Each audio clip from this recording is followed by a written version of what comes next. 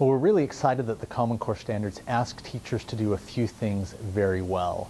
And we've been making similar changes in AP through a parallel process, the redesign of AP Science and History courses that do the same thing. They ask teachers to concentrate on a smaller amount of content in much greater depth, with a focus on skills that are going to last into college and careers.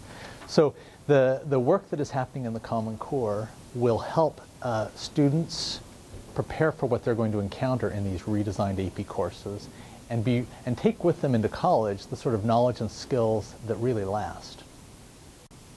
So we do expect that the Common Core will have different impacts on different AP subject areas.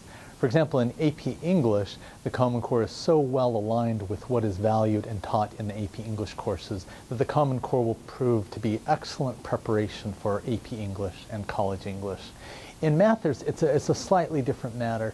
AP Calculus sits outside of the Common Core. The calculus is not part of the Common Core sequence. And in fact, the Common Core asks the educators slow down the progression through math so that students learn college-ready math very, very well. So that can involve a sequence that does not culminate in AP Calculus. There may still be AP tracks towards AP Calculus for students who are interested in majoring in engineering or other STEM disciplines.